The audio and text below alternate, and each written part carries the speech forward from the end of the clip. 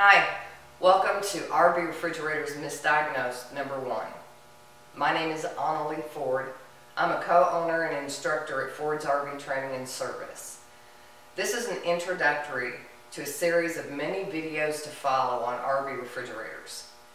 Roger and I are going to educate you on things that you've never seen before, and most of it is going to be money-saving tips for you. We're not here to sell you anything. We're not here to talk you into anything or out of anything. What we want to do is share our 35 years of pioneering experience on reconditioning and servicing the RV refrigerator. We're going to share a lot of what we have offered to people who have come for our training since 1990. We've had people from all across the United States and other countries. After you watch this and our other videos, please feel free to leave a comment or a question about your RV refrigerator. You can also go to our website at rvrefrigeration.com, go to the blog, and you can leave a comment or a question there. We'll personally direct the answer to you in another video. We'd like for you to subscribe so that as we do the new videos, you'll be notified when they come out. And also, if you like our video, please click like. Before I introduce Roger, I want to share a quote with you from the May 2011 Family Motor Coach Association magazine. Gary Bunzer, who is the most recognized educator in the RV industry since the 1970s, wrote an article, and in the article he recommends our training. But he also said, and I quote, "It's a fact that many cooling units are misdiagnosed and simply thrown away." This is a cooling unit off of an RV refrigerator. My husband is now going to start our first video here on the refrigerator and the cooling unit and the theory of operation.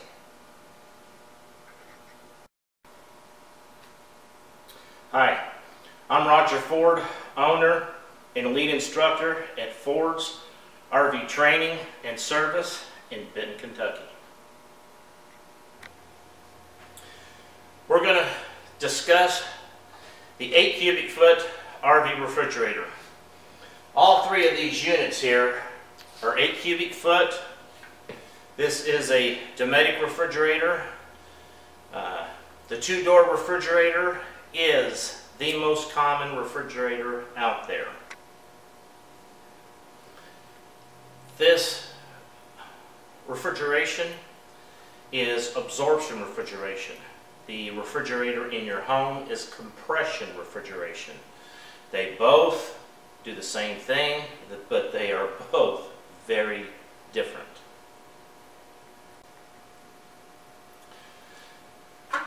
This is the freezer section that you're used to seeing. The lower temp part of the evaporator is what cools this freezer compartment. This is the lower temp of the evaporator used to cool the freezer compartment. This evaporator is surrounded in urethane, insulating the evaporator. Here is the low temperature part of the evaporator, which feeds the freezer compartment. You can see it's doing very well. Here's the holes that actually bolt up to the back side of the freezer compartment. This is the refrigerator compartment.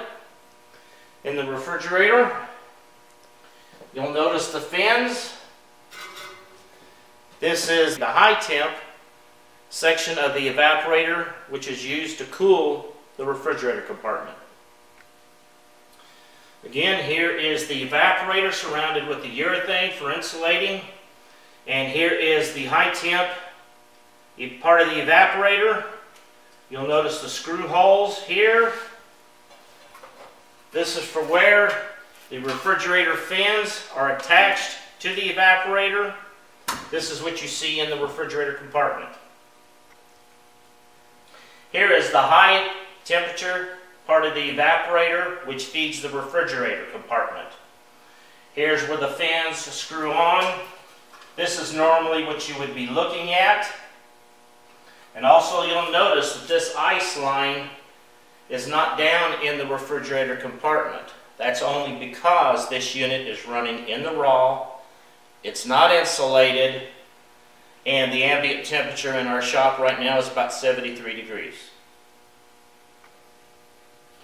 This is the back of the cooling unit.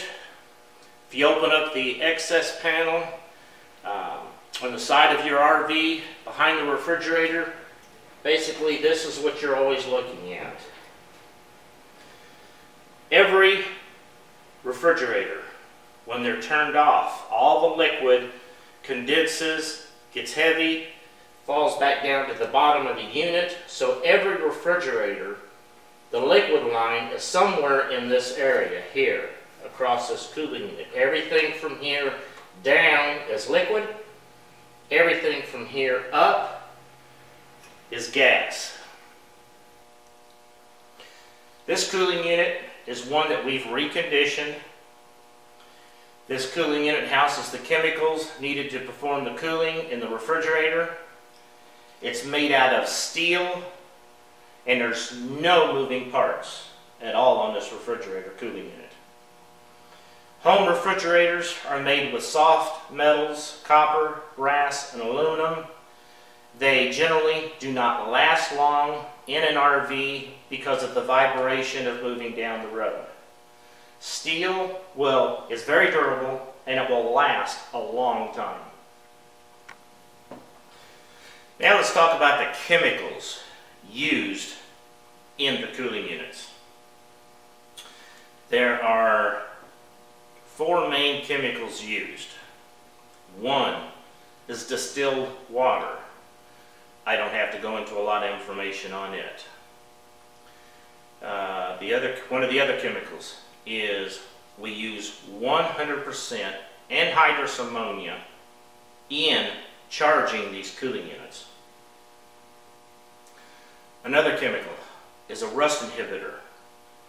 I've been doing this, I've been researching and developing things for RV refrigerators for about 35 years.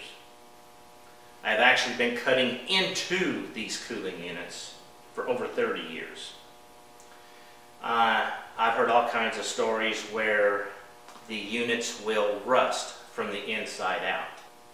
I have literally cut thousands of these units open myself, and I have never seen any sign of any rust in any way in any unit. This is not true. The rust inhibitor is a good product, and it works. Another chemical is hydrogen. Hydrogen is the gas portion of this charge. It's what causes a low atmospheric pressure in the unit, allowing ammonia to change state, which causes the cooling. We have to create a formula for each refrigerator. It's not like a domestic refrigerator in your home where the same chemical goes into every one, the same formula. Here, it's the same chemicals, but we have to create a formula depending on the make and model for that refrigerator. One thing you need to keep in mind is all of these RV refrigerators, doesn't matter what kind it is or what size it is, they're basically all going to work the same. So when you have a unit turned off, the liquid line is right in this area. Everything from here down is liquid. Everything above is gas. When you apply a heat source to the boiler, whether it's gas or electric, it turns that liquid to steam, and the steam rises up the boiler to the top of the unit. Now let me show you what this looks like actually in here. Okay, here is the boiler area in the cooling unit. You can see this is the boiler.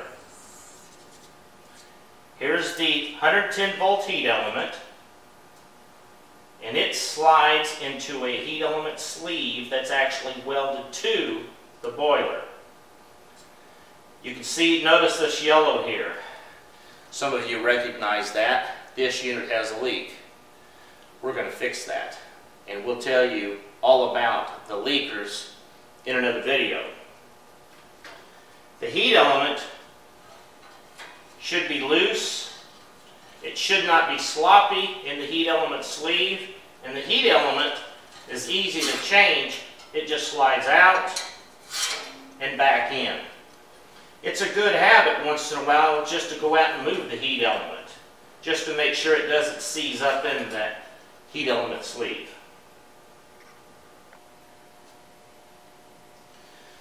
The liquid, you energize the heat element, it heats up the liquid in the lower part of the cooling unit, turns it to steam, it rises up the boiler. The boiler is wrapped with sheet metal and fiberglass insulation to help insulate the boiler. If that wasn't there, they'd have to have a much larger heat element to create more heat to cause the cooling. Right now, this heat element is at about 1,000 degrees. When the chemical leaves the boiler, it enters the steam line. The steam line comes over to the condenser. As the steam is passing through the steam line, now this steam is distilled water and ammonia. So right at this present, it's a weak ammonia solution. So that steam, as it's passing through here, you'll notice these dimples. This is creating cooling in its surface, more surface for the steam to touch. As the steam passes through it and touches the cooling unit, it cools. Water condenses quicker than ammonia. So as the water touches the surface, it condenses, goes back to a liquid, and then it falls back down into the bottom of the unit, leaving a strong ammonia vapor. That should be completely separated at this point, so all the water has been separated, leaving you with a strong ammonia vapor. So the ammonia steam enters the condenser. The condenser cools that steam. It enters here, it goes down through the condenser, loops around, and comes back and exits here. As the liquid exits the condenser, it's heavy, of course, it falls down. As it falls down here, what it's doing is forcing that liquid up this liquid line that's attached to the evaporator. And when it reaches the evaporator here, this is where the liquid ammonia reaches the hydrogen, allowing the liquid to change state from liquid to vapor, and the cooling process starts here. The ammonia vapor now slowly passes through the evaporator, low temp evaporator down to the high temp evaporator, and down to the exit of the evaporator line. Now, this is where the evaporator is attached to the freezer compartment, the refrigerator fins, and the heating and cooling transfer takes place. When the chemical exits the evaporator, the hydrogen is saturated with ammonia vapor, making it heavy. So when it reaches this point here, what it does is go down this tube to the absorber vessel, where the liquid and gas is separated. The hydrogen leaves the vessel, goes back up to the top of the unit. The liquid portion eventually ends up back in the boiler, where it's all recycled and it starts all over again.